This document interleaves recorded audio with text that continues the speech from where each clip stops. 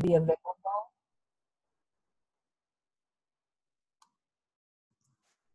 The slide deck will be available and sent out by the program area. And when I talk about program area, I mean developmental services. So it's just around 10 o'clock. I think we should get started so we can go through the material, and then if there are questions, please put them in the chat or unmute yourself to ask your questions. Excuse me.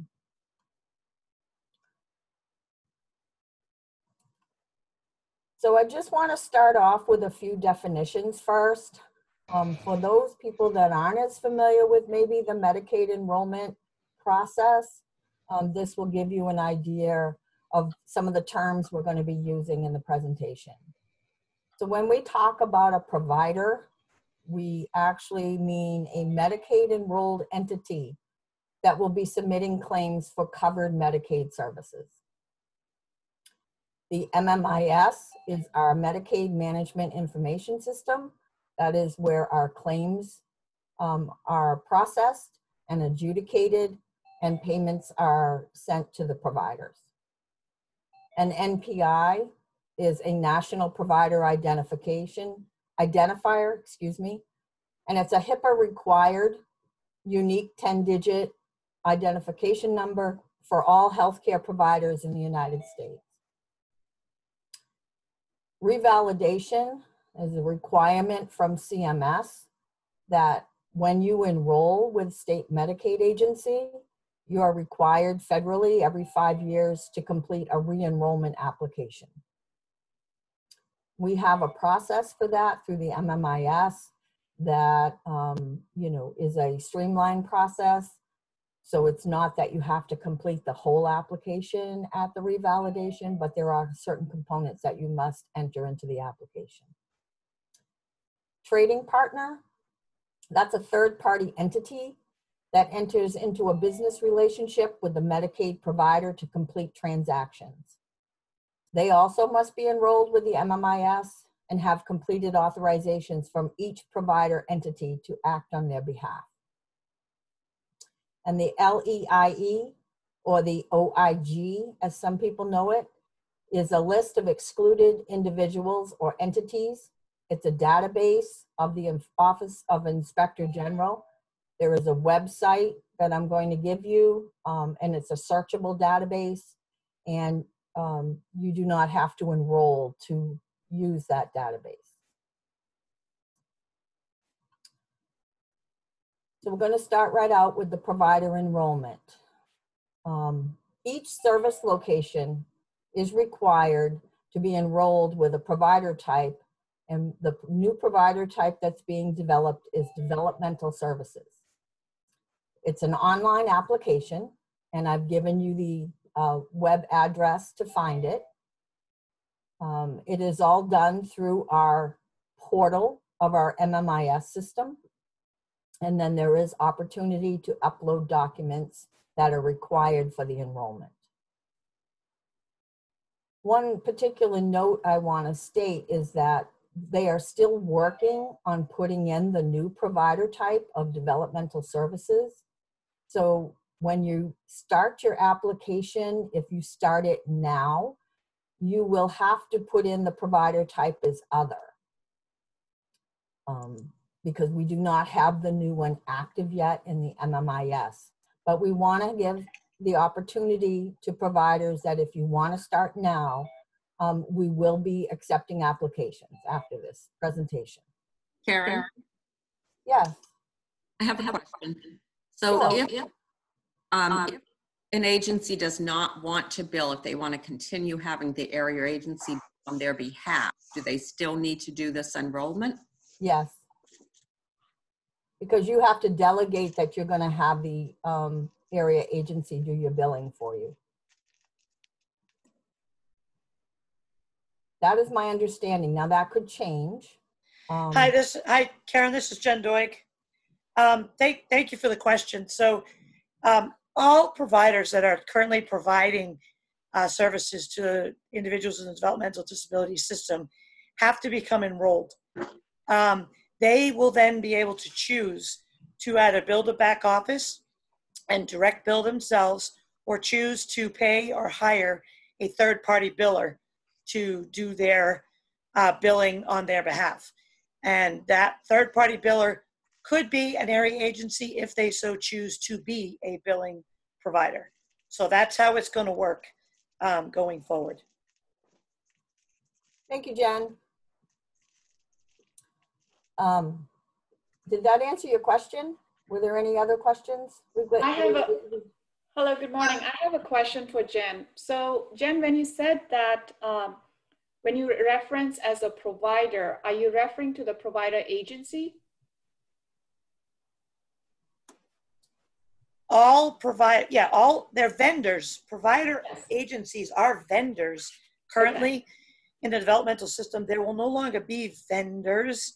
You need to become enrolled as a Medicaid provider and go through the system that, like Karen is talking about.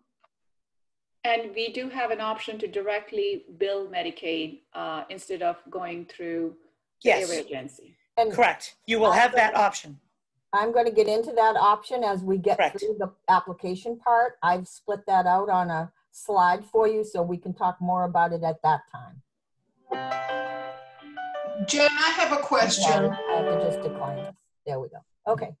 I have a question. Jen, you just said that if we don't want to bill ourselves, we can pay another company to bill for us, and that company might be an area agency.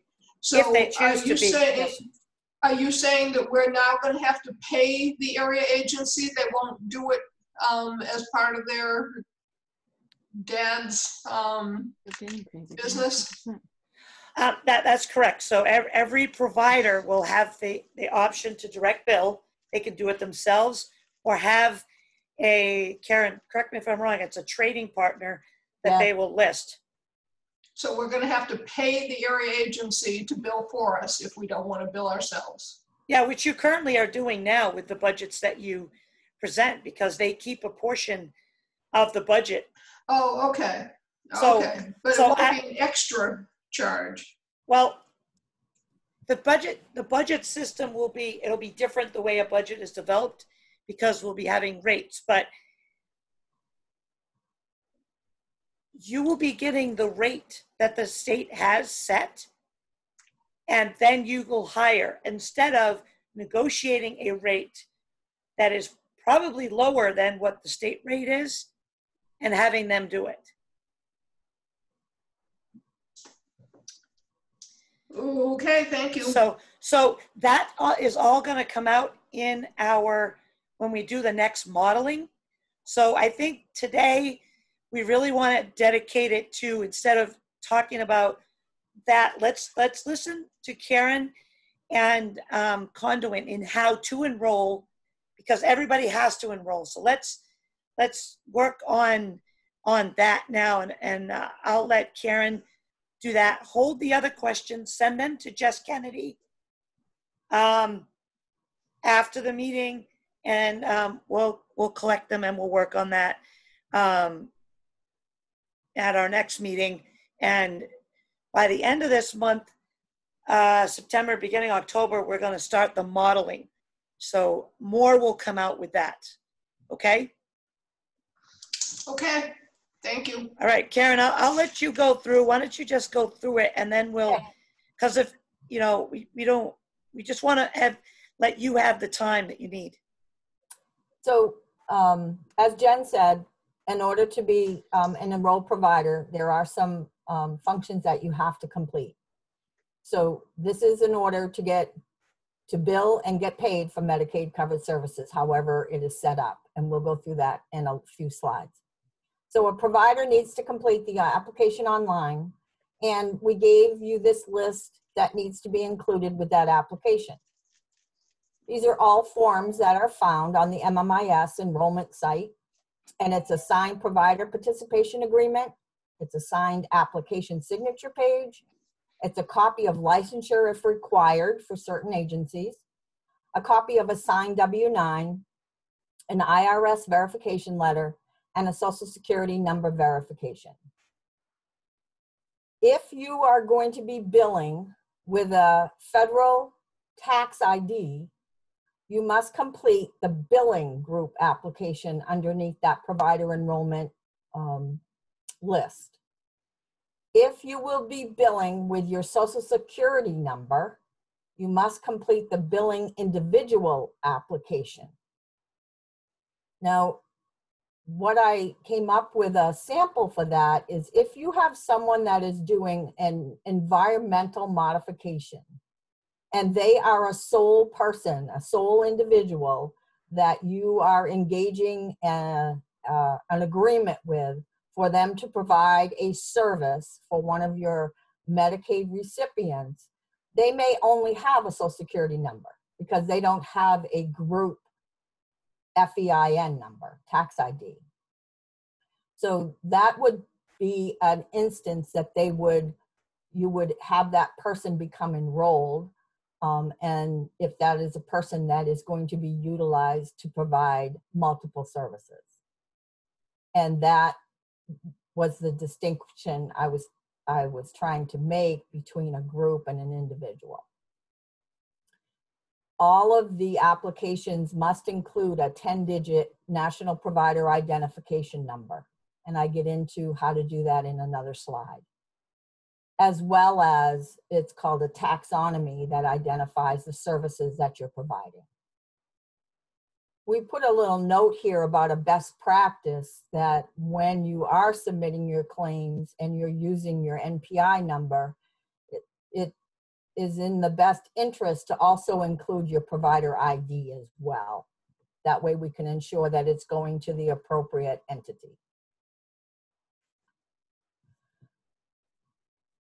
In the application process for a group provider, there are sections that must be completed in order for us to move forward with the application.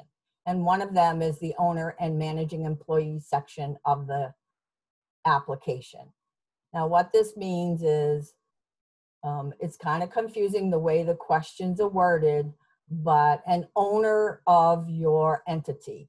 Is there a sole owner? Is there a shared ownership? Is there controlling interest in multiple owners? Or do you have a board of directors? That's the section that you would fill out under owner. If you are going to complete the managing employee section of the application, that means your day-to-day functioning people. Do you have an administrator? Do you have a chief executive officer? Do you have a chief financial officer? Those are classified as managing employees. And those also would have to be disclosed on the application. That is so that we can do our federally mandated comprehensive screening. If we do not have that information on the application is going to be stalled while we try to obtain that information from you. You also need to complete registration for web access. This allows the provider access. You can check eligibility of members, you can submit claims, and you can receive a remittance advice. The provider also must keep copies of appropriate service provider qualifications. That would be a licensure or documentation of credentials on file. This is for all non-enrolled staff so that they can be screened monthly by the provider, which is you, on the LEIE OIG exclusion site for any sanctions or exclusions. And I gave that presentation over a year ago to the area agencies about it is the responsibility of enrolled providers to check all of their staff on a monthly basis and maintain a copy that they are doing that screening in case of an audit that would be presented to you. All providers also are required to revalidate every 5 years, as I said, by completing a new application and submitting signature pages, and then we complete the screening.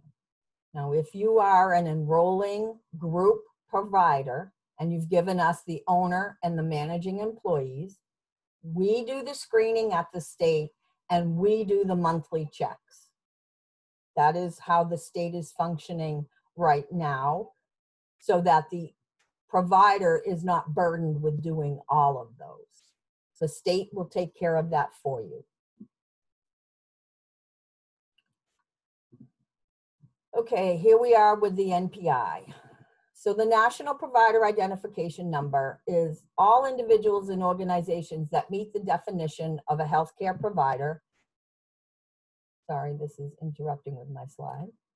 As described at 45 CFR 160.103 are eligible to obtain a national provider identifier. These include health plans, health plan clearinghouses, healthcare providers who transmit health information electronically, and healthcare organizations that transmit protected health information to covered entities who require access to the protected health information. Basically, this is a part of HIPAA. And it is required that you have that MPI number and that you use it on your claim submissions. NPES is the National Plan and Provider Enumeration System. That is where an individual or organization must submit an application in order to obtain their MPI. There's also a website that you can go to obtain or to check your NPI number. If you already have an MPI, this question came in prior to the presentation, and you are using an NPI for multiple services within your organization, that is the provider's right to choose an MPI that they desire to use. But when you're doing your claim submission, it is in your best interest to put your provider ID on your claim as well, to ensure that the remittance goes to the correct entity. That is, because there are some agencies that have multiple levels within their agency, and that just ensures that the remittance goes to the correct level that you want. Now, we have been doing a preliminary review of all service provider qualifications, and I did not have that completed for this training. That will have to come at a later date. We are categorizing services into specialties, and it will identify qualifications that each specialty needs in order to have that specialty listed under your provider ID number. We have a mechanism within our MMIS that we can do that. So if you are providing multiple services, we have the ability to put those specialties underneath your provider number so that it does say that you're eligible to do those services. We've looked in the state plan, and we are also looking in the administrative rules. And this is regarding the licensure requirements specifically. So at this time, in a preliminary look, it identifies that case management only providers may require a health facility license. And that is what our preliminary review has discovered for us. Now, we have not made a final decision on that yet, and we will be determining that and sending further guidance out from the department when that decision has been made. But that is the preliminary review about obtaining a license for case management only. Okay, here we go with claim submission and payments. So you've got your application done, and now you need to make a determination on your claim submission and payments. Excuse me one.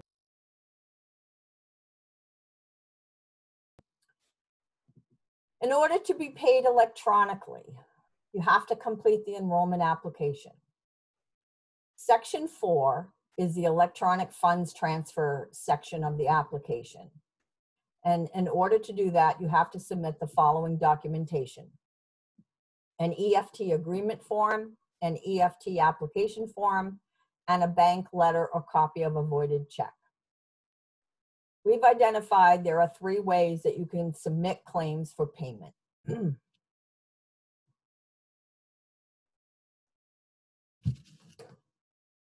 first would be you actually will have access to go into the MMIS portal.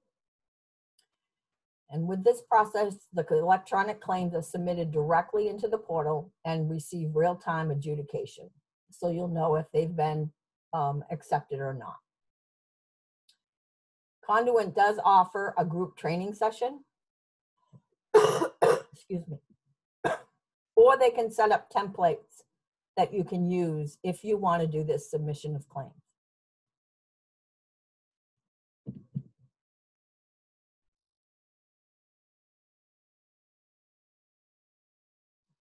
Sorry. There are 3 ways. The second way is the vendor software. This is if your entity already has a third-party vendor software that you use in your agency to submit your billing to other entities for payment.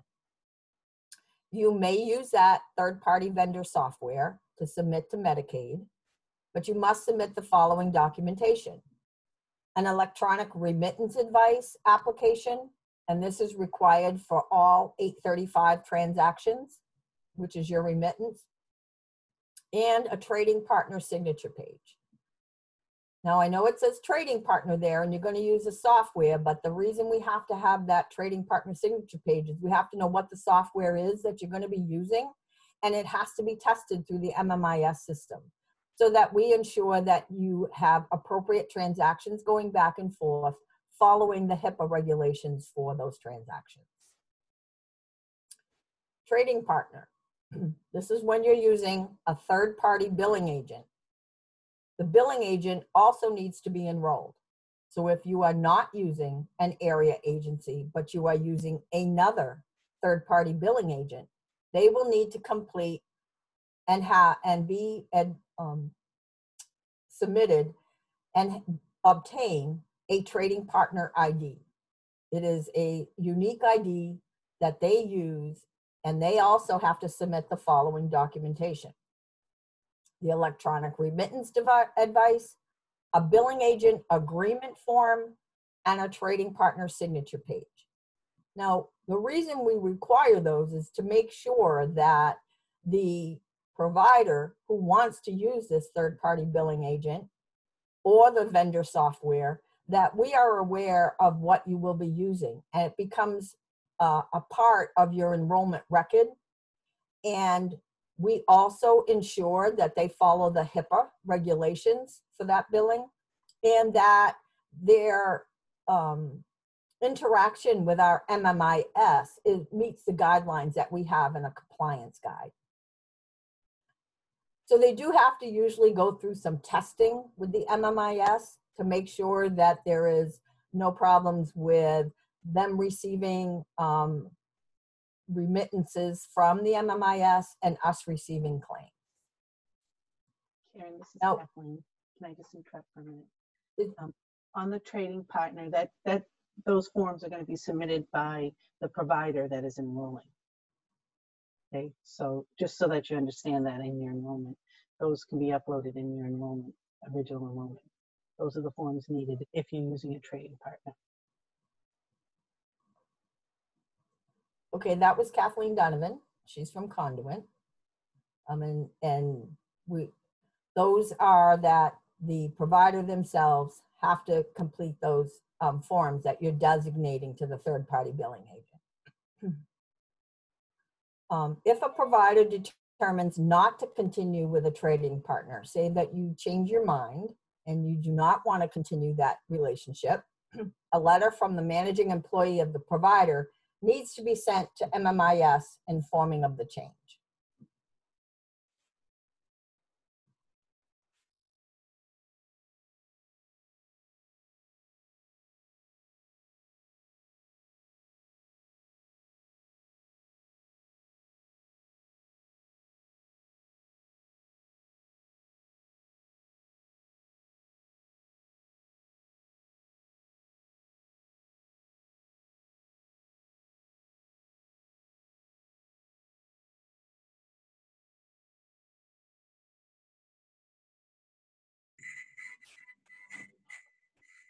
Karen, we can't hear you.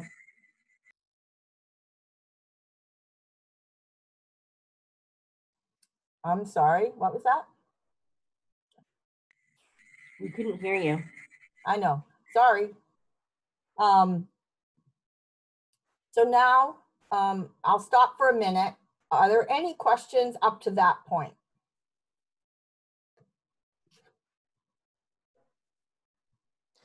When is this required to be done by? We have not set a final date yet. We are presenting this today, and we do not want to hold back from providers if they want to start the process.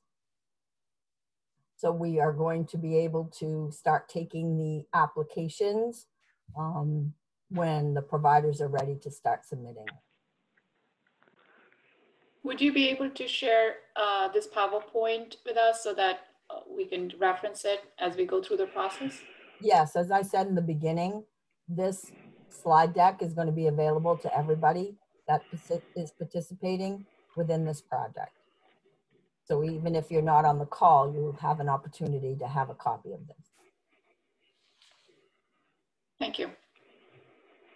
Any other questions at this time? So I have a question.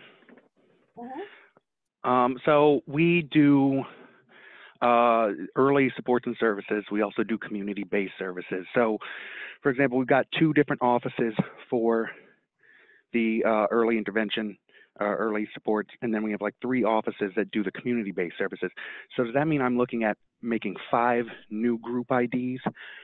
Or are they all going to be like, can we put 5 locations under one that is developmental services? Or are we splitting them half early supports and then putting the CBS under one? So, Mark, according to the regulations, we can only put 1 location under one Okay. application. All right. So every location we'd need an ID. Mm-hmm. And then as far as the NPIs, so can we, if we have existing NPIs, can we use them for, you know, like, so for example, our 3 community-based services, can we use that same NPI for each location? Are you currently using that now? Well, we're not really even billing the CBS, but we are using, so for example, our early supports and services, we have also, like, so we have 2 outpatient IDs, one for each location. They use the same NPI right now, and if we could keep that NPI and port it over to these new IDs, I don't know if that's what we want to do, but I'm just posing the question. So I'm going to say that is a decision within your organization, how you want to handle your NPIs and your provider IDs. We at the state level we do not direct how you do that. We kind of tell you the pros and cons if you ask us the question. So if you use an NPI for all of the services that you're providing, it may be difficult determining what you're getting paid for. Okay. And then another question. So for the community-based services, we have like residential, like EFC housing, right? So there we have group homes, and we have, you know, individual families that host these clients. Are all of those going to be considered locations that require a group ID, or are those going to be sort of rolled into the office locations that are managing those? They're going to be rolled into the office location. Yes. Okay, That's great. your specialty that we're going to put underneath that location. Mm-hmm. Okay, that's all I got for now. Thanks. You're welcome. Does anybody else have any further questions before we go on? Just to clarify, each location will have to do a separate application? Yeah, if you have the only way the MMIS can set up the provider ID is by one location. It is a challenge to set up multiple locations. We don't have the capacity to do that. I think prior in old versions or something, there was some different mechanisms, and I know Medicare sets it up differently than we do, but our system can't handle it. So we can't list multiple locations underneath a provider.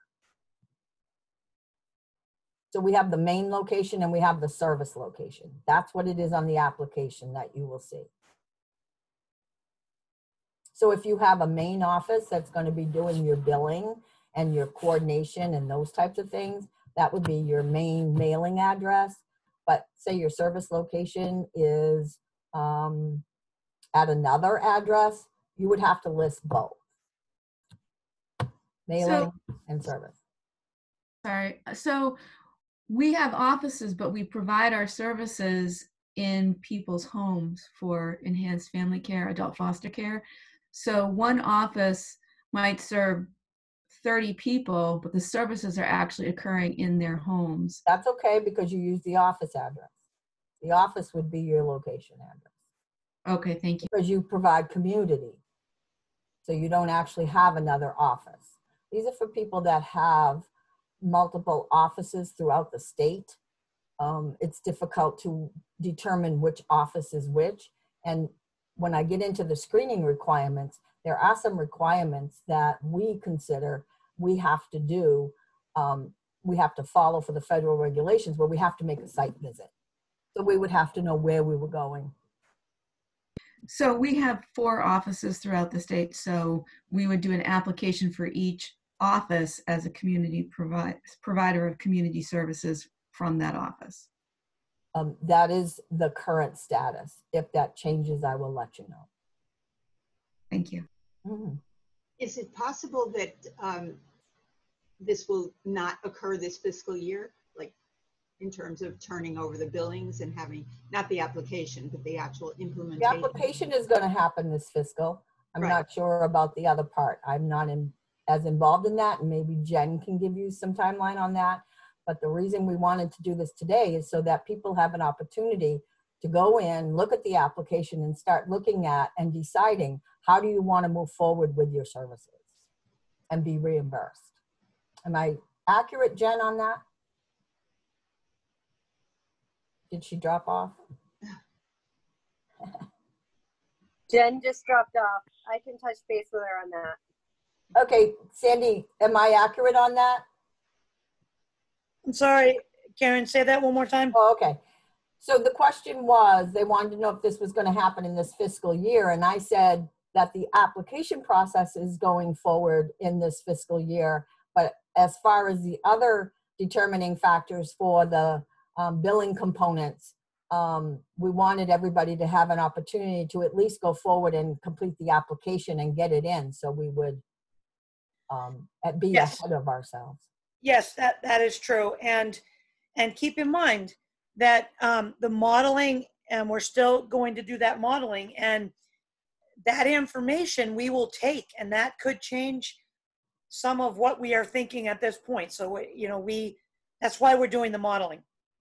So stay tuned on that, but getting a head start on doing getting your applications in, getting your provider numbers, becoming a Medicaid enrolled provider is to be done now, this year, yes. So, and it doesn't, as long as you start your application process and we get you screened and get you a number and everything, it's not a written in stone application. You can always make changes down the line, especially to specialties and other things that are going to be assigned to you. We're going to be looking to the program area, the Department of Developmental Services, to help with that, because they all know what you are providing for services by service authorizations. So we are going to be looking for them to assist us with what specialties we're going to be assigning certain providers. So this is sort of a whole collaboration process with all of us going through trying to start this. So now, I have a question. Yeah. So if a vendor agency were to submit the billing directly, there are functions which the area agency does on behalf of the vendor agency in the current setup. What responsibility then falls on the vendor agency if they were to do direct billing? If you are going to be an enrolled Medicaid provider and you're going to be doing the direct billing, then it solely is your responsibility to ensure that you are billing the correct codes, the correct amount, and checking your remittance advice to see what exactly was paid for you, as well as providing your services, whether it be you include case management in that or just your services. So the case management, if we were to directly bill, then the case management would not be there for us in that instance? That is, my understanding is that is a choice of the individuals. Am I true, Jen, in that? Yes, individuals will have a choice. Mm-hmm. That's the corrective action plan, the conflict of interest. They will have a choice to have an independent or an area agency. If they choose an area agency to do their case management services, the area agency cannot provide direct services to that one individual. So in an event when the vendor agency is directly billing Medicaid, we would still have area agency if the client were to choose area agency involved for case management. Yeah, that's correct. So they could choose an area agency to do their case management, but now you are a Medicaid provider, a standalone entity providing a service, so it's no longer a conflict. Correct, but our understanding was, the percentage which the area agency gets out of an individual budget pays for case management. Would we have to then pay the area agency for case management? So the way the system is going to work with direct bill, there's a rate. So the rate based on the service agreement, so the budget template as we know it will no longer be. Service agreement will direct where the services go. So that case management, so they're going to choose Lakes Region to do their case management, making this up. Here's the rate for case management. That's what that individual will be getting. Then for you, the service that they provide for you, that will be part of a PA. That'll be a line item on the PA. And what level it is, that's the rate you get. That's based on our rate table. And that's what you get for the number of units that you request and what the service agreement determines that individual needs. Jen, this is Anna Lake. My understanding is this does not apply to early supports and services or to early supports vendor programs at the area agency. Hi, Anna. Which doesn't apply? Becoming a Service Medicaid coordinator conflict of interest, because the service that is correct. Provided right within the scope of That's correct. It's the conflict of interest, the corrective action plan is with CMS and our waivers. ESS is not a waiver program. It is a Medicaid program. It's not a Medicaid waiver program. So, but providers of ESS should enroll as a Medicaid provider.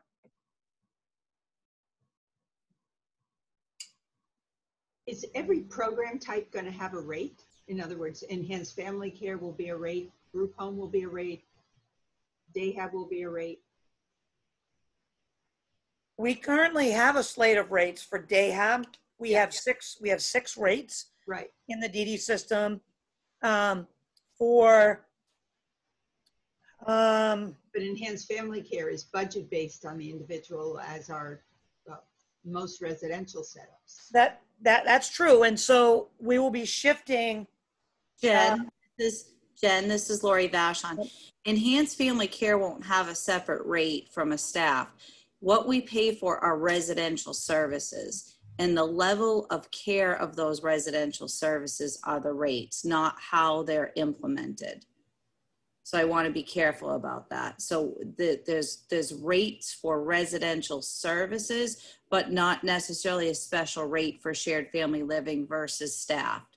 It's a residential rate depending on the needs of the individual, and how those services are provided depends on the individual and the team.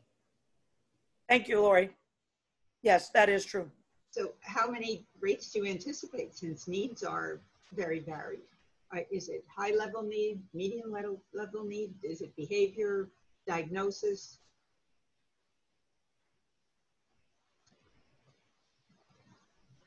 We are still working that through.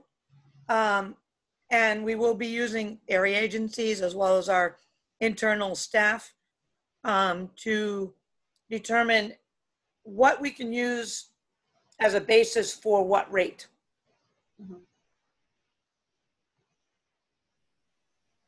And who decides on the rate?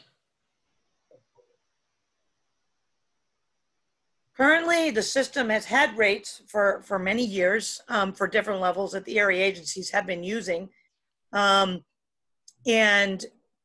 a lot of times it's based on the assessments. But there will be a few shifts in the number of days for residential that we've talked about before. So when the modeling comes out, the rates will be shown for people that are doing the modeling, and it will all be described how it's going to change. So for example, residential, or I should say personal care. It's residential personal care. It's really personal care services that are provided. It'll be on a 365-day basis. For DD and IHS, they can have 52 therapeutic leave days a day that the state will pay for. That's what it is for our institution on the state plan. And from CMS, that's all that we can have for therapeutic leave days, bed hold days, however you want to call them. For ABD, they have a nursing facility level of care as their ability to get waiver services, their eligibility. And so they have 30 days of therapeutic leave. There will no longer be budgets based on 313, 185. It'll all be on 365, and it will be by the rate. So instead of having a total dollar amount and backing into the rates, what's going to happen is, based on the service agreement, you're going to be listing the services that are needed by the individual with their frequency, number of units, as well as the rate based on the level. Some respite, they don't have different levels. And then you pick that rate, and that's what you get. A little different.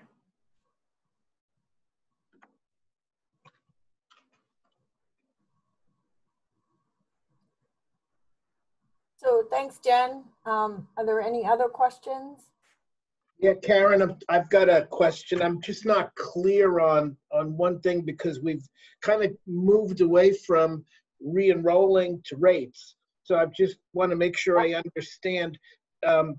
If we have one location but multiple services within that one location, do we need individual Medicaid numbers?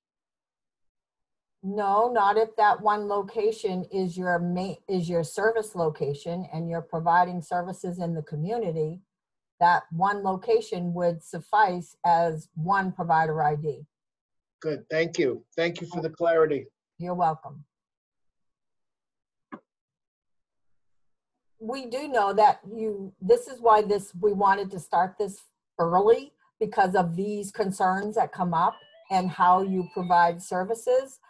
We wanted to make sure that we gave everybody the opportunity to be enrolled in the correct way, and not provide a burden to you trying to complete applications and maybe they weren't needed. So if you have any questions when you start your enrollment process, please reach out. We have a multiple of people that are going to be available that can help you with these questions, as well as Conduit, myself, and the program area, the developmental service area. So I want to talk about federal screening requirements, because this is the basis basically for why the state does an enrollment process, is that there must be program integrity screening, which is my area, and that there's a whole section of the application called Section 7 that talks about exclusion and sanctions. This section has yes/no questions. And if any of those questions are being answered with a yes, It is the responsibility of the provider to send in backup documentation regarding that. If you have not seen one of the applications, I suggest maybe going onto the website. We have an instruction manual for enrollment, and you can actually go through and you can see what the questions are. So those questions must be answered. They have to be completed for the application to be a complete application. When those questions are answered, that gives us the insight to doing our federal screenings. We have regulation regarding our in-state and out-of-state providers that if you are already, say, enrolled with Medicare, or if you're enrolled in another state Medicaid agency, that we do take those screenings that have already been done. But most of our providers enrolling in New Hampshire Medicaid are not enrolled in another program unless they're a Medicare provider. So we have to do those screenings as required, and they look for those screenings when we go through an audit. The screenings are done on the provider group, as I said, the ownership and managing employees. It's the provider's responsibility to screen all of your employees that you use. And that means that you make sure that you have the proper licensure of certification, and the OIG screenings are done on a monthly basis. If you happen to contract with any individual to provide covered Medicaid services, those screenings are still your responsibility to make sure that they're done on that person. And I go on to talk, because I use this for other entities, but also there are some entities that use outside professional groups. They have to also make sure those screenings are done either by the group or by the provider themselves. And the rule of thumb is that you should perform these screenings upon hire of an individual or entering into a contract, and every month thereafter until the provider no longer employs or contracts with the person. You're required to search the employee or contractor name on the OIG list of excluded individuals, and it's a website that you can do a search, and you are to validate that they are eligible to receive funds from federal programs. That is the purpose of the screening, so that Karen? I'm sorry. Hi, Karen. It's Anna Lake again. Hi. I guess I'm looking for clarity, because it feels like a lot of times when we have trainings for the area agency as a whole, the focus tends to be more on adult systems. So how does this apply to early supports and services with the contract providers that provide, you know, whether it's autism services or whatever, hearing and vision? Same. It's the same. So we have to, the provider, Medicaid provider, the vendor program, contracting must. The person who's providing the service licenses and not an screen them? individual. So, Anna, if you have if you have a contract or an agreement with an entity that provides these services for you, that entity is supposed to be screening their employees on the OIG excluded list. But we also have to verify that the screening Well, has. you have to ask them, are you doing your monthly screenings on your employees? And they have to be able to show you that they are. So it seems like it would make sense that that be built, some language be built into the contracts around that. I think you should. Most of our providers and our other side of the house do have it in their professional agreements that it is the contractor's responsibility to make sure the OIG screenings are done on their employees. Okay, thank you. Karen, this is Diane Bolduc. Could you give us some indication of what are the criteria for excluding individuals or entities? Okay, have you ever gone on the OIG website? I don't even know what OIG stands for. I'm ESS. Of Inspector General. Okay. So it's the Office of Inspector General, and what happens is these individuals or groups have been sanctioned by the Office of Inspector General or excluded that they are not to receive any federal funded monies. That means the entity or the individual. So it would be, say there was an RN that was excluded on this list, but yet that RN came and wanted to be employed as a personal care service provider. Well, if you check the OIG list, her name and social security number are going to pop up. And that means that it says right on the list that she is an excluded individual. So you actually cannot use that individual to provide services that are being paid by the Medicaid program. Or So my question though is, what would cause a person to be excluded? There was activity, whether they overbilled, false claims, billed for services that weren't provided. We have other entities in other states that, because each state Medicaid program is different. So we had an entity that practiced in California and was convicted of a fraudulent activity, and they were put on the excluded list, and then they tried to enroll and provide services in New Hampshire. I understand now. Thank you very much for clarifying. You're welcome. It's not tied into Corey. Karen, one more question, building off what Diana just mentioned. Okay, so what happens with contracted staff that are not enrolled as Medicaid providers because they just do contract where we just pay them?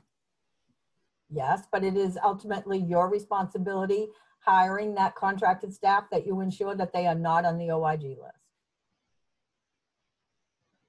I think, Anna, that's because even though we're paying them with Medicaid dollars. Correct. Hi, Karen. This is Sudeep. I just have a question. I just wanted to go back to Frank's previous question. When you said that, there might not be a need of, applying for multiple provider IDs. I was just thinking, what if the vendor agency is providing both DD and ABD waiver programs? Isn't there a need to be, applying separately for DD and ABD? No, that was the purpose. Thank you for the question. That was the purpose of developing one service provider type of developmental services so that you wouldn't have to do multiple applications for different service groups. And Sudip, this is Jen. You will be able to distinguish that by the billing code. So our billing, the procedure codes and modifiers already distinguish between DD, ABD, IHS. So by just having one provider number, you can still provide all those services and bill for those, and the billing codes will take care of themselves, which is really why we have them that way. Thank you, Jen. So, so is this something that area agency will have to re-enroll with, Medicare provider, application? Yes. Thank you. Is there any more questions on the exclusions and the list and what the responsibilities are? My question on the exclusion is, does that information also tie into things like Corey, the criminal record checks in New Hampshire? This is federal. This isn't state. So one's not connected to the other. It is not connected. This is federal across the 50 states. So if something happens in one state, it is identified on this list. If you're trying to engage in somebody working in New Hampshire that maybe had a violation out in another state. And it's not necessarily current because it's not allegations, it's proven. It is current. It's a daily feed that goes into that list. It is huge, huge. So these are all convictions, you're correct.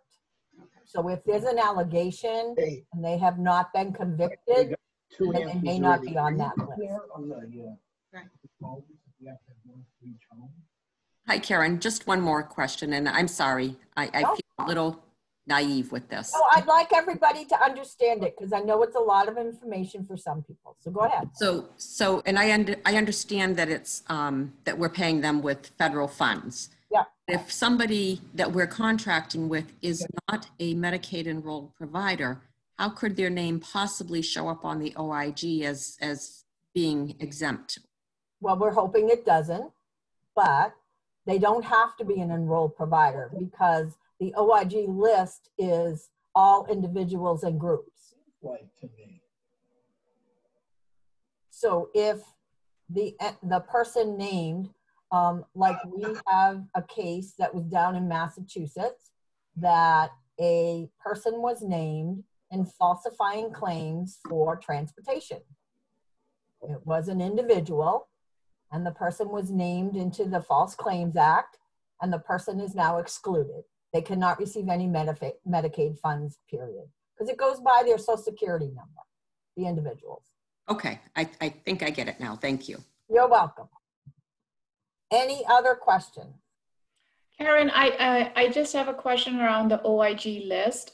We currently, this is actually a requirement by the area agencies, and as a vendor agency, we do the monthly screening and we do a quarterly attestation that this is being done. Yep. However, the list, what we get from the state website, it looks specific to New Hampshire, and it's not a very big list if it were to be like a federal list. Correct. So you are doing the state of New Hampshire list, which Program Integrity has posted on the website of DHHS. Correct. You need to be doing the federal list, which is the Office of Inspector General. Okay, so the list will change. Okay. Yep, you should be doing a bigger one. Okay? Thank you. All right, we're going to go on. So this answers some of your questions that you've already asked, but if the provider finds that you have a sanctioned individual, a nurse, for example, that is now trying to work as a personal care service provider or be an enhanced family care provider, then you need to discontinue using this provider. As soon as you find out that that person is on the excluded list, you need to discontinue use of that provider. Only the individual or group can change their status on that list. Nobody else can intervene and change their status. It also needs to be immediately reported to the New Hampshire Medicaid Program Integrity Unit. And usually the information is just brief. You can send a secure email and you send it to our Program Integrity email box, or you can mail it in to the Thayer building. And that you cannot continue using that provider. That is the process until that provider clears themselves or there are changes made that it was done in error by a wrong social security number. So Karen, this is Jen. Let me just clarify that currently this is what needs to happen for all Medicaid providers now. This is not something that is a future thing. So this is something that has to happen now. So right. The area agencies, it's their responsibility to make sure that this is happening as well, or anyone that's enrolled as a Medicaid provider. This is current and has to happen. So if you are providing services to any of our Medicaid members, and even though you're not enrolled in Medicaid yet, you should be screening your employees on the federal OIG, Office of Inspector General list every month. Okay. So what happens after you get this enrollment completed? Now you've gone through all this, you've submitted all these forms and everything, and we've done our screening. You receive your welcome letter. You now have your new Medicaid provider ID. Your responsibility after you enroll is you need to keep the information current. We have multiple providers who are delinquent in sending change of addresses, change in board of directors. They don't, change in ownership, managing employees. They're not submitting appropriate change forms for authorized representatives to have access to the portal. All of these things will affect your ongoing day-to-day management of however you choose that you're going to be paid for claims.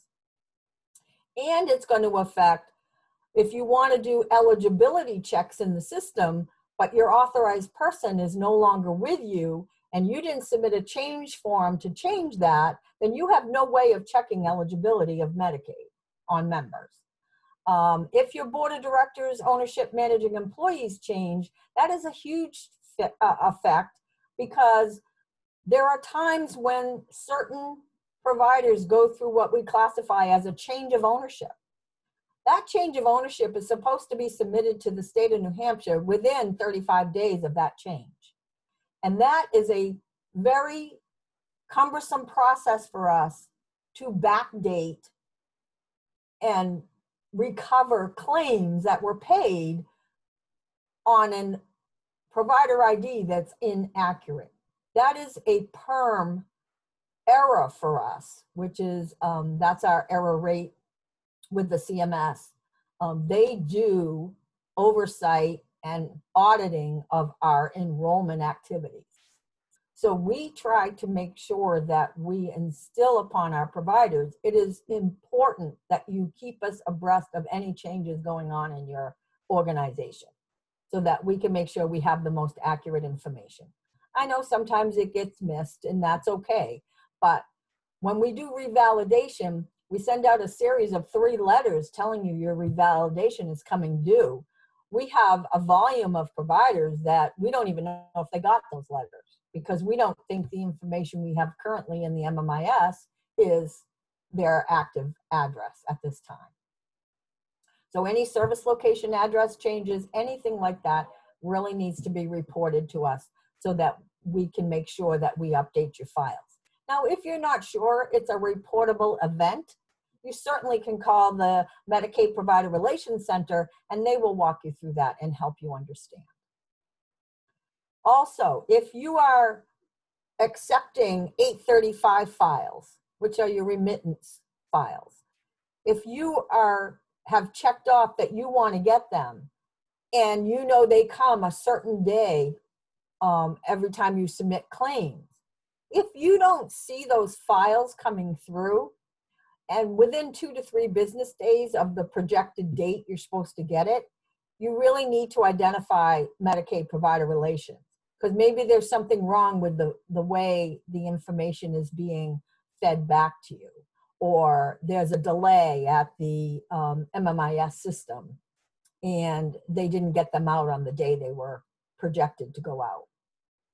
So if those files are missing, you really need to call in and find out if everything's okay. You also need to maintain staff files at your provider locations. It doesn't matter to me that you choose your main location and all of your corresponding information is there. It's fine. It's however you as the provider wants to set up your staff files, but those staff files have to be maintained with all the current information for that employee, including your screenings that you completed. And there's more than the LEIE, but I did not include them all here, as I know each entity has different screening requirements. The last thing I want to say is, for any questions, please reach out to the Medicaid Provider Relations Center. I've given you the number and the availability here. Reach out to Michelle Rosado, Reba, Laurie Vashon, anybody within the program area, Jen, Sandy, anybody that you normally send your questions to. If you're having any difficulties or struggling with the documentation or the MMIS portal, just reach out to us. And Program Integrity we have an email box that you can certainly send emails to with questions, but don't try to do the struggle with the application and the process that we're talking about without reaching out for some direction, because we'll be more than happy to help you and try to get you through this process. That concludes what I wanted to talk about today. I know it's been a lot of information. I know that, you know, this may be new for some people, but that's why we're going to provide this slide deck so that you have it as backup information. And now we'll open it up and we'll take questions from the group. Karen, just wondering if you can include the email and the names of the specific people as well. I'm sorry, can you repeat that? When you email this information out, can you include the names of the contact people you just provided, Michelle Rosado and all them? Yes, we will have a slide. I did not provide that. I didn't have all the information right at my fingertips. So we will provide a slide of contact information for you, yes. And I think it'll be important to work through the liaisons, area agency liaisons, and plus the other people that Karen had mentioned, and we can get it to the appropriate people.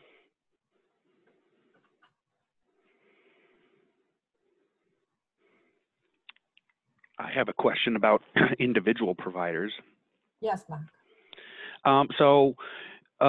My assumption so far is that for like our adult services, none of these, you know, support staff or anything are licensed, you know, so we would be billing under the group. Yes. For the early supports and services, we also do outpatient. So all of our physical, speech, occupational therapists, they all have their own, you know, non-billing rendering IDs. Are we going to be billing those ESS services under a group ID, or are we going to be applying the rendering provider ID as well as the group ID? And if that is the case, then we have, you know, like educators, you know, certain hearing, vision specialists that don't have their Medicaid IDs. Are they going to need some kind of individual rendering ID? Are these services provided to school-age children, Mark? No, so these are under three, Under 3. early support and services. Okay, so you'd be billing those services as a group. Okay. And you're contracting with those or having an agreement with those people to provide those services to your under 3 population, correct? Okay. Yes. So Jen, how would you see that happening? I don't see that they need to enroll all those individual people because the group is billing for the service.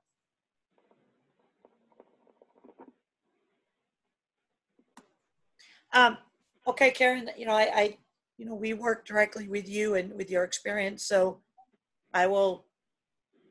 Because that's how we do it in the school. Yep, exactly. We're not looking to reinvent the wheel here.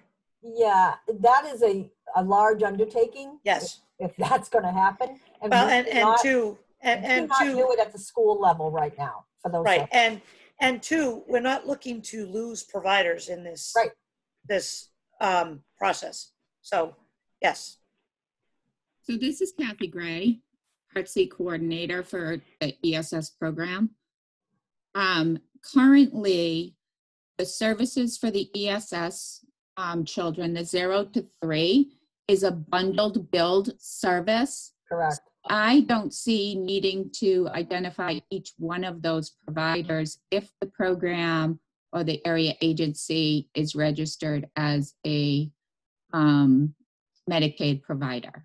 That is correct, Kathy. We are saying that you do not have to individually identify those providers if you are going to be billing that one bundled service that is encompassing. We know by the code of the service that you're billing for what you're providing. This is Diane Bolduc, also with ESS. I have 2 questions. Are the ESS employees still subject to, and are we required to do the OIG process for them? And then the other question is, will the bundled rates, will we still be using bundled rates, and or will they be changing either the rate or the way we do that? So yes, you're still subject to the OIG screenings of employees. So if you have those employees that are providing a service, then yes, you must have them screened or you do the screening. Okay. And as far as the bundled rate, I am not involved in that. That's Jen. And right now that is the coding that we have in place for that service. So Okay, Jen, and that then- would be your. Okay, and then the other question is, currently we bill a variety of things under service coordination, one of which is intake. And we're only allowed to bill one service coordination a month. So if the area agency is doing the intake on May 2nd, and the first service winds up being at a different program on May 30th, and they're providing a service coordination as part of writing the IFSP, would only one of those be billable? And how is it determined which one gets to bill that? Diana, that's a very good question. We are working with Kathy Gray and Dee and the area agencies, working through the different tasks that are involved in the DD, ABD, and IHS waivers, as well as case management, and for in the ESS program, the EI, the family support, and working through the funding that goes with each one of those tasks and see what the delta is. So that's still a work in progress, but I appreciate you sharing that information.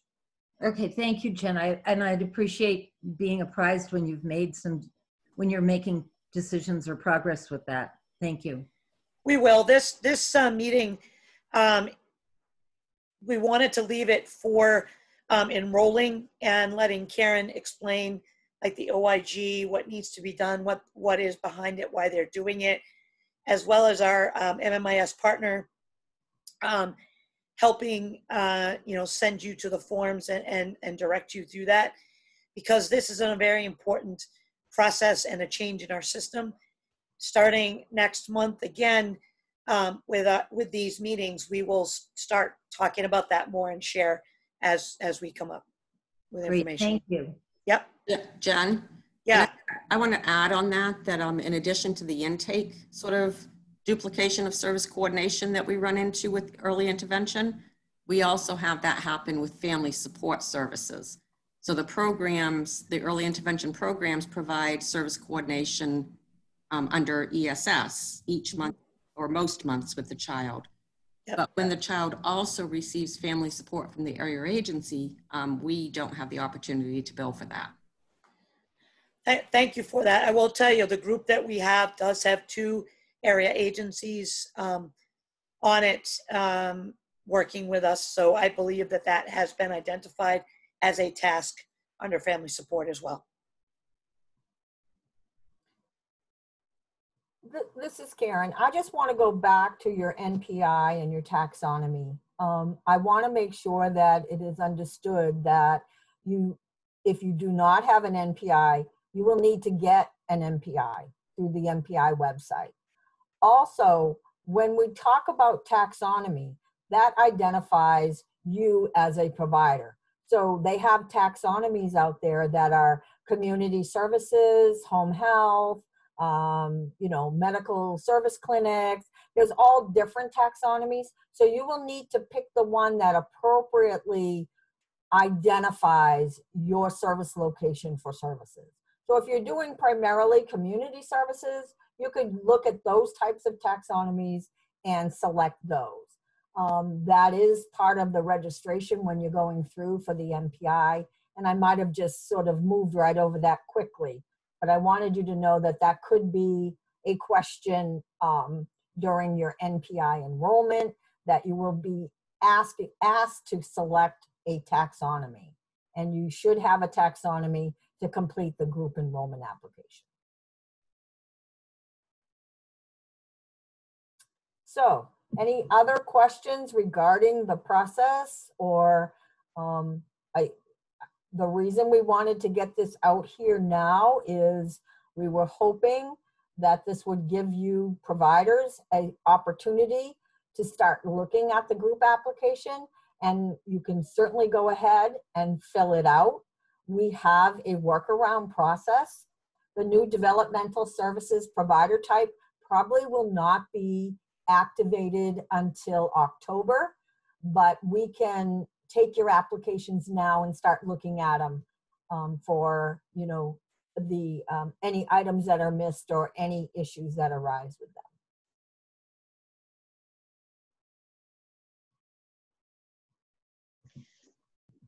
Hi, this is Deborah DeSenza. I have a question regarding contractors. So if we were to enter into a contract with, say, a speech language therapist, I understand we'd have to run them through the OIG, but do we have to get, or do they have to have an NPI and Medicaid number, or we just... We do not actually, at this time, identify rendering service providers in Medicaid. We identify ordering and prescribing. We have those enrolled in our system right now as what they call an OR. You do not, if you are going to be doing the billing for her services, you need to maintain the information at your office regarding that provider. Hi, this is Kathleen. Okay, thank you. Yeah. It's referring. We don't require the referring. We do require the rendering. Well, we don't ask them to enroll though. They don't have to put them on the claim. Okay. Yeah. We do have some edits in the system that will pop up on claims. So if you have any of those questions regarding whether you should identify them or not, please reach out to the provider relations or to program integrity. Thank you, Kathleen, for bringing that up. I appreciate that. Yep. I have a question similar on the same line. So we, as service providers, we work with other entities who provide something like a behavioral services. And can they go through this process and directly bill for their services for the specific individual we serve? They can certainly become a Medicaid enrolled provider, and they may be, but I'm not sure about the billing component. That would be Jen's wheelhouse. So are you talking about like a specialty service, like an assessment or a consultation? Correct, behavioral services. So, okay. If I understand, if I'm hearing this right, rates, there would be a billing code and there would be rates assigned for different kinds of services, case management being one, residential being other. So would behavioral services have a rate so that when the service provider provides that service, they can directly bill instead of having to go through the vendor agency? So when it comes to consultations and assessments, any sort of medical services, they have to first go through our managed care organizations to see if the MCOs cover that service. If they deny the coverage of that service for the individual, then we need to talk with our Medicaid partners here at the department to see if that is something that the MCO should cover. And if they should cover, then we would work with our Medicaid partners to have an agreement or have them become a provider under the organization or not. The waiver provides a service if Medicaid does not provide it. So we will be sending out more information about that. We're working with Medicaid now to come up with a process to do that. But that's the way it's going to have to go forward. And so those providers may have to enroll with the managed care organizations who will then pay them. So I'll kind of piggyback off that one. So we do therapy services. So we have a behavioral health staff that do, direct therapy services. We have our own Medicaid ID for a behavioral health group. Our providers are individually registered as rendering providers with Medicaid, and then also the MCOs. So that's how we bill certain services. Then there are the other services, which I guess is what my question would be, and it sounds like you're already looking into that. You know, those behavioral services that aren't covered by MCOs, that don't have a direct therapy code, stuff like training staff on behavior plans and things like that. So if I'm understanding correctly, you're working on that to see if that will be an MCO covered service, or Yes. if that's going to roll into the new IDs, right? Correct, exactly. And that's where we rely on our Medicaid partners, because they know what the managed care organizations are supposed to cover.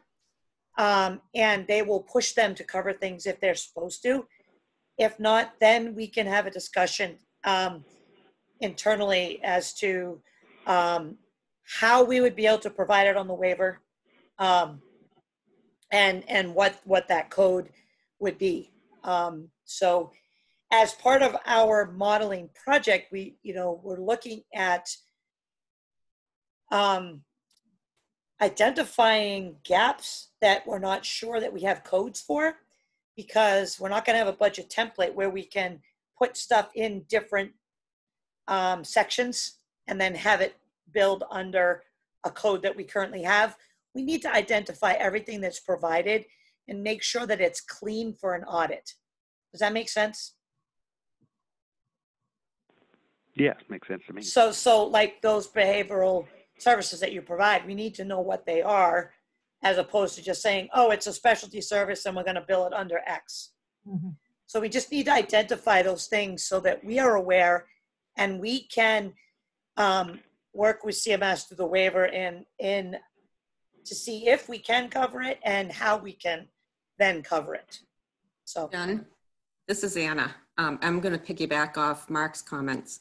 So a big gap with Medicaid coverage in behavioral consults and services are for children that lack the quote unquote correct diagnosis.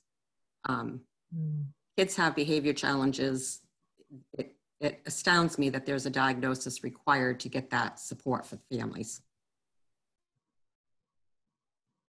keep in mind that these are Medicaid services that are being provided, and it's the whole person that we're looking at. And I'm not a Medicaid expert as far as the managed care is concerned, and so there are codes for everything. You go to the doctors, there's codes for everything, and so we'll continue to work through these, but we do have to work in the system for direct bill that CMS requests us to do, and quite frankly, that everyone else in the department is using. So.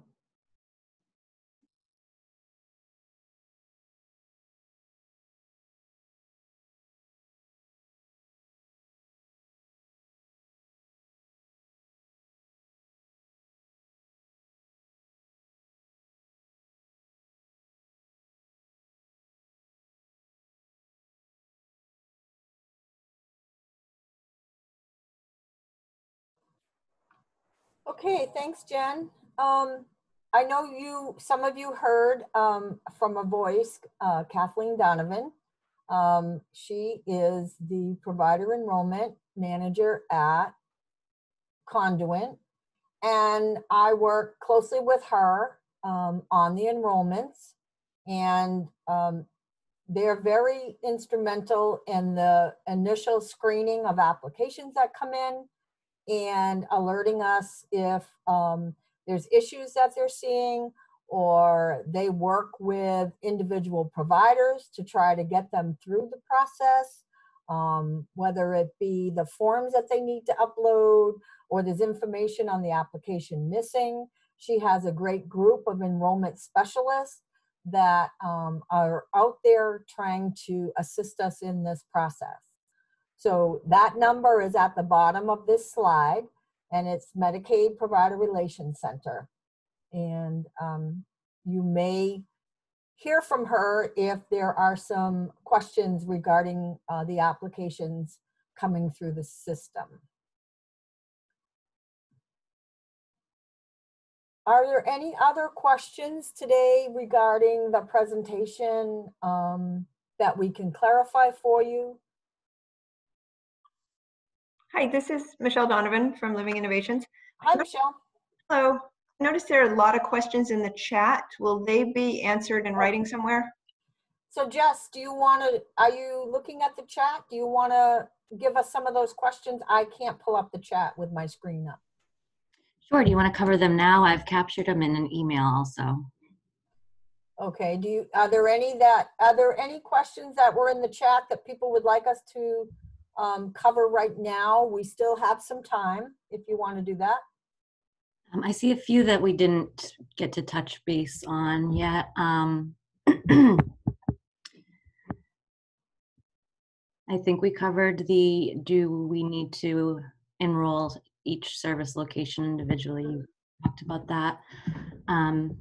If we do our own billing, does that mean we will no longer be charged the 2% on contracts, which now go to the area agency? And when does this become effective? So Jen, they're talking about doing their own billing. Will they still have that 2% charge?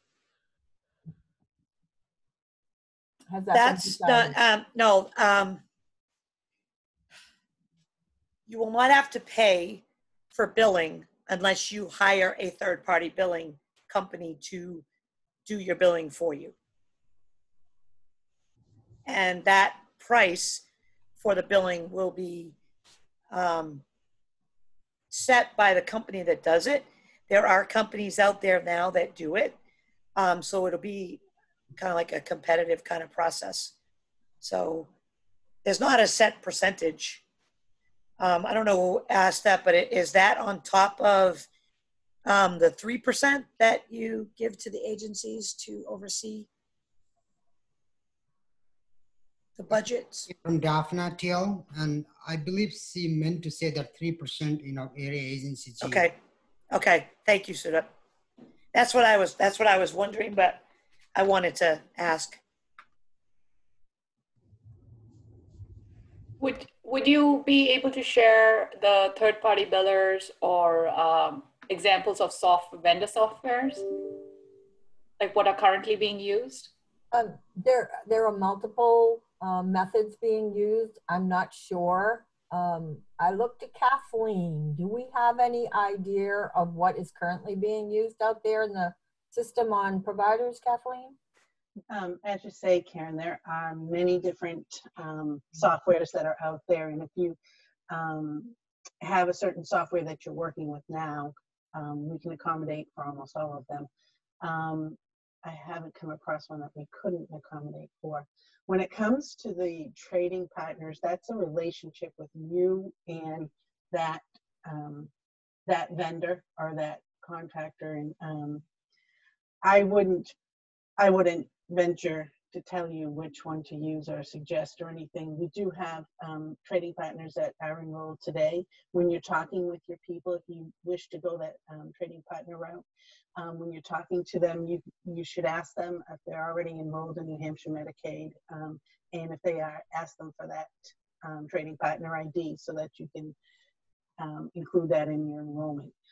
I would also like to just point out that the MMIS portal access enables you to do your billing yourself electronically right in the system, and you'll get that real-time adjudication.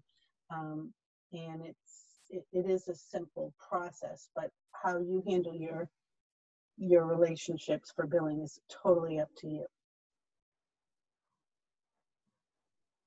Thank you. You're welcome.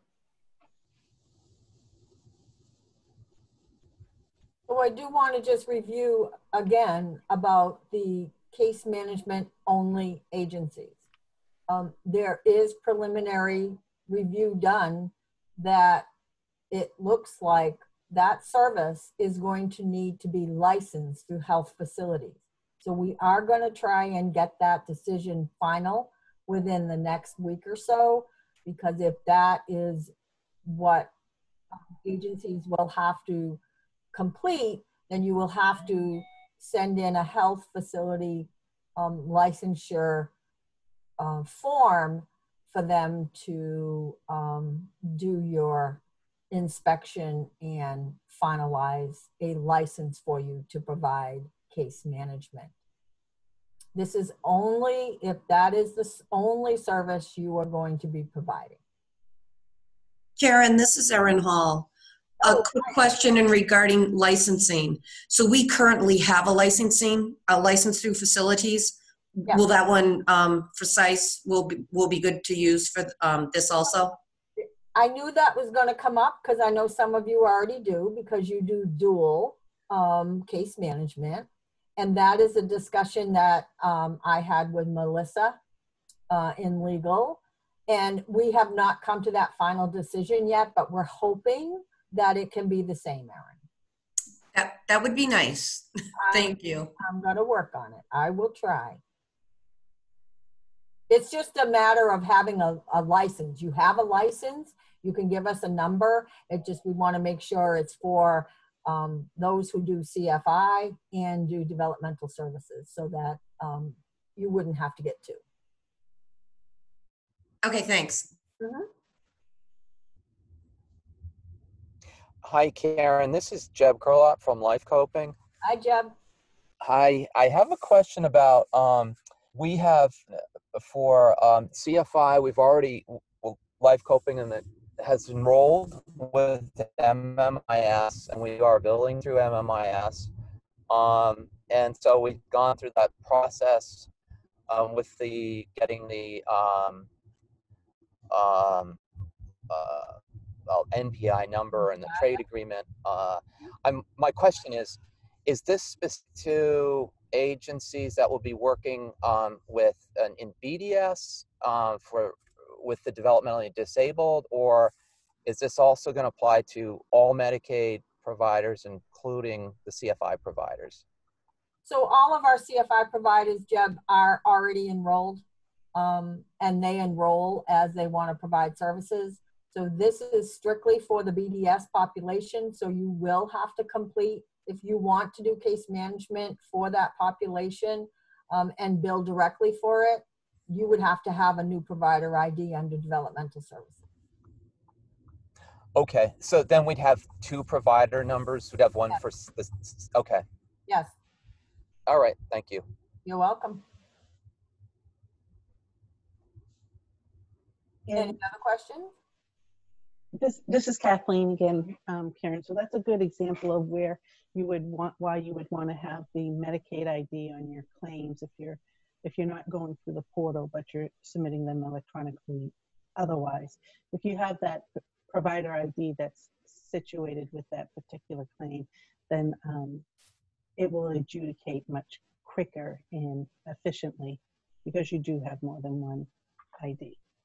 And also it will prevent you from having a call from program integrity when we are doing claims analysis, because with that provider ID, we can actually see what you were currently reimbursed for under Medicaid using your provider ID and your MPI. Hey, Karen, quick question. Yes, Erin. I don't see a choice under provider type as other. We were concerned about that. So what are there any choices there at all that say other, or we thought we looked that up though? Yeah, I'm on it right now. And it's 099 is the code. It says the closest thing would probably be not classified or unknown. There you go, not classified or unknown. Thank you, Erin. Okay, so use that one. We'll use currently unclassified or unknown. That is the category that you're going to be selecting as provider type right now, if you're going to be doing your application prior to the implementation of the new provider type, which won't be until October. Thanks. Yeah, thank you. Thanks for that. Yeah, thank you. Hi, Karen. This is Carla with True Granite Service Coordination. Hi. You went on mute again. Somebody did. I'm testing out this space bar. I heard you can hold that down and use that. It did not work. So I'm curious about the license form for case management. You guys said that it's in preliminary right now and you'll know something next week. Is there any way to get on an email chain with that so we're up to date on what you guys determine? Yes, so Jess Kennedy, who coordinates these meetings, hopefully has an email chain. I saw quite a few email addresses. So what we're going to do is when we are ready to provide the final guidance from the department, we will put it out there on the website as well as send it out by email. Okay, thank you. You're welcome.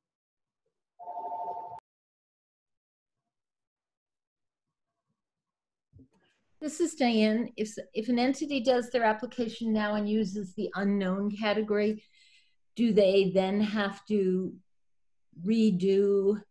How much of it do they then have to redo to change their category when the new? Won't have to redo anything. We've already set it up in the system that once that application comes in with that, we do it behind the scenes for you once we actually have the provider type and special. Thank you very much. You're welcome. And this is Kathleen again. It would be helpful when you are uploading your documents to your application. Perhaps you could upload a little note that says this is for the developmental services so that we can immediately just go through it all correctly as developmental services and not have to contact you for that reason. Karen, did you want a few more of the chat questions? Sure, Jess, go ahead. Do respite providers need to be screened on the OIG list monthly? Oh, definitely. Definitely. That is a hot topic right now in program integrity. So if you have members that are self-directing and they want to hire their own respite providers, they must go through a screening process. So it would be the agency's responsibility to do that if you're going to be billing for that service. Will providers manage their own pending claims? Pending claims. Can whoever asked that question give us a little bit more what you're talking about? Ray, can you give detail on that? If a PA isn't issued, who's going to, you know what I mean? We're not collecting anything for it until a PA gets issued. That's correct. So my understanding, and Jen will chime in please, is that there is going to be a mechanism set up for the service authorizations to continue to be entered by the area agencies. And that is going to be a later training down the road. That's correct. That's correct, Karen. There we go. That is absolutely correct. We are not ready for that yet. No, but it's coming. It's coming with MMIS, and and so area agencies will be later on this year will be entering their own service auths into MMIS. We call them prior authorizations in the BDS system, but in MMIS, they're service auths. It's the same thing. It's just a different name. So just so we have the same lingo. And area agencies will be responsible for putting up service auths for all services going forward for the individuals that they receive the Medicaid administrative rate for. So that is another process that is going to probably have to have an initial training to the agencies and providers. So that will be coming down the road. Did that answer your question? Yes, thank you. You're welcome. Go ahead, Jeff. Who will bill private insurance for ESS before billing Medicaid as they're the payer of last resort? So the responsibility and program integrity, the responsibility is the providers. The provider that is providing the services for ESS needs to bill the commercial insurance receive a denial from the commercial insurance, and then submit the bill to Medicaid. And if you do not follow the process that we have written in the administrative rules, there is, you know, repercussions that could happen if you do not get that denial from the primary insurance. Now, if you are seeing the child and it's an ongoing, and it's not, you know, you check the insurance upon taking the child on, and then the administrative rule, you want to check and see what your timelines are, because if the service keeps going month after month, you probably don't have to check it every month, but there is certain timelines that are within the administrative rule that tell you how often you need to do that TPL check.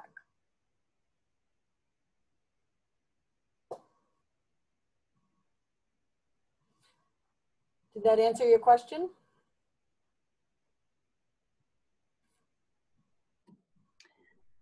Okay. Go ahead, Jess.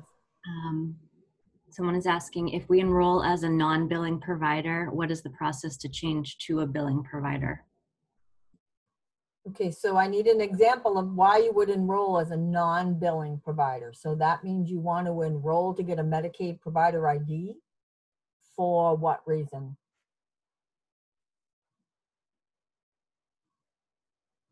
Because all groups are going to be a billing provider. Only those non-billing individuals, there's not going to be very many of them, I don't think, that you will be asking them to enroll as a provider, because you're going to be paying them directly. So every provider is going to be a direct bill provider.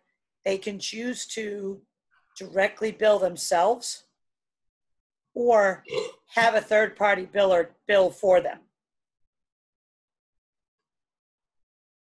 So if you use an individual who is not a group, it's an individual, and that individual provides a service, you're going to be billing for that service, not that individual. So if you hire somebody to do respite, you're going to pay that respite provider. They're not going to bill Medicaid directly. Hi, this is Kathleen again. Is it helpful to think about the fact that everybody's going to be enrolling, and you're all going to be enrolling as a billing provider? Whether you're an individual billing provider or a group provider depends on what you're putting in for your financial information. So if you're using your social security number, you would be an individual billing provider. If you're using your FEIN or tax ID, then you would be a group billing provider. And if you are already enrolled in New Hampshire Medicaid right now as a non-rendering provider, not a non-billing provider, then you would need to identify what ID you're enrolled under, and we'd work with you on that. And as Karen's saying, she doesn't understand. I don't understand why you would already be enrolled as a non-billing rendering provider. Why that would be, unless maybe you're, say, so you identify why you're a non-billing rendering provider today in New Hampshire Medicaid, and then we would be, we'll work with you as to what you have to do for this. Right. Thank you, Kathleen. Yeah. Any more questions, Jeff? Yes. With regard to the timing and rollout of the application and billing, could you please take into account many smaller providers do not have multiple support staff to assist in preparing the application, etc. And we are working 24/7 with DPH testing of staff and residents, managing residents in our stay-at-home model for LTCF, and do not have extra time during this pandemic. I think they're concerned about the timing of so we certainly understand everybody has additional job duties that they're trying to perform right now. That's why we wanted to give this overview in September, so it gave you time so that you could go in and start, because you can start an application, but it doesn't mean you have to sit and finish it with everything that you need. as long as you keep your application tracking number, which is given to you when you first start out in the application, you can go back into that application and continue as you have the availability. Our goal was we would like to have as many have their applications started and working through the process so that we have an idea. I mean, we're trying to manage workloads too on our side. So we wanted this, and Jen, correct me if I'm wrong, I think we were striving for January of next year. Is that where we were? Yeah, excuse me, yes. We want everyone to start doing it because it is a process, and sometimes it takes a while to get applications in and people enrolled. And we have Kathleen with Conduent, we have Karen in the program integrity area, and BDS staff, many of which are on this call, that are at the ready to help you do this. And so we want to make sure that it's a smooth process as possible, and that we are giving you enough time to get ready to direct bill and have the appropriate time you need to either set up a back office if you want, however you choose, or to get that third-party biller. Either way, you will be billing. You will be a billing entity. So that's why we're doing it. That's why we're doing it now, and we want to work with you to make sure it's done. We don't want to wait until, March and say, oh, well, we decided to do this, but, we want to do it now. Get it done now. And that way, it's just off our plate, and then we can focus on the other things that we need to finalize before the July 1 start.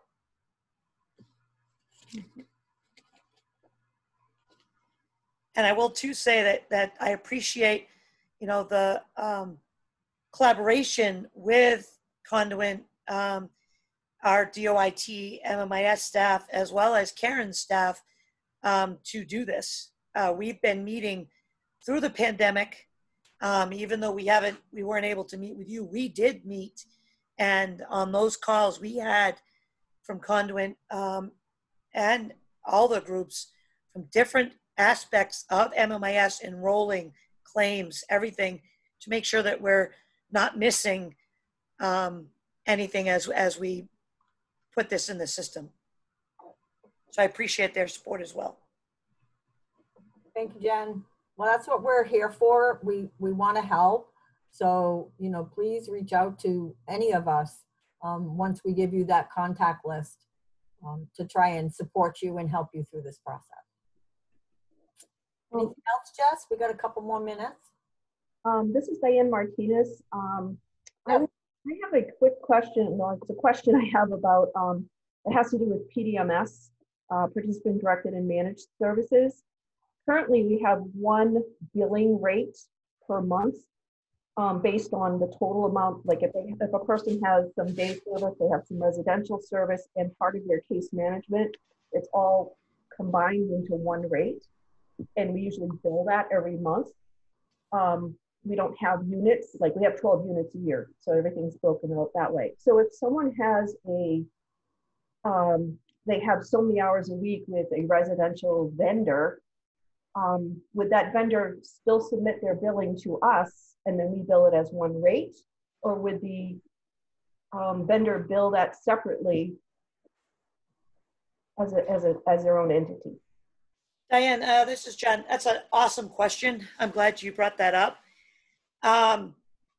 So PDMS is not a service that is provided. It is a method of delivering a service. Okay. So Sandy, I got it right this time. So we're all learning, people. I mean, everybody, we're learning, okay? So yes, thank you, Jen. So there will no longer be a 1/12 billing. You will be billing under PDMS for the specific service that will be rendered. So if it's day, if it's case management, if it's SCPs, CSS, whatever it is, they will be billing it. Whoever provides it will be billing that separately for those services, as is outlined in their service agreement. So it will look differently. It will not be a blended combined 1/12 billing anymore. It's going to be actual billing based on what's provided. That's currently what we do. We get a bill each month from the vendor, whatever vendor it is, and based on what they have provided for service, we take that and we bill it. We bill actuals from the Moore Center. Yeah. Bill 112.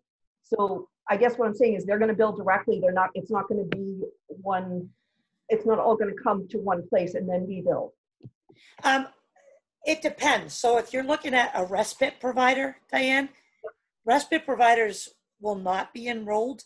They will be contracted by you to provide the respite service on behalf of the individuals that choose the delivery, the PDMS delivery. Okay. So then you would bill that respite service. Okay. But if it's a day service that's provided by someone that's enrolled, then they will choose to bill it themselves or have someone else, a third-party biller, bill it for them. Okay. Does that make sense? Yes, it does. Okay.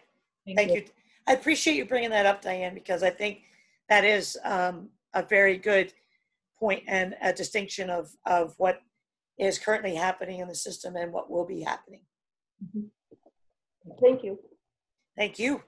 Phillipson, if I can add something to that, and I know this meeting is coming to an end and we have a ton to talk about. Authorizations, when we have a PDMS person, we have the PA is put out under the provider ID of the area agency. And so everything rolls up that way. So if we're talking about having a day provider direct bill for a PDMS, a service that's under a PDMS program, does that mean that the prior authorizations are going to have to be line items out based on what providers are providing which services? Yes, just like in traditional, correct. Okay. Thank you. Yep. So we're coming to the end of our 2 hours here. I want to thank everybody for your participation. We had some great questions, great conversation. As I said in the beginning, Jess did get this to record for us. So for those that missed it, there will be a recording. And also any questions that were not answered that were in the chat, we'll put those together and send those out. Give a few days. We'll do the PowerPoint as well as a contact listing. And we will get that out to all of you that provided your email addresses in the invitation. I want to say thank you to everybody. Thank you to the department, to the program area, Conduent, Kathleen Donovan.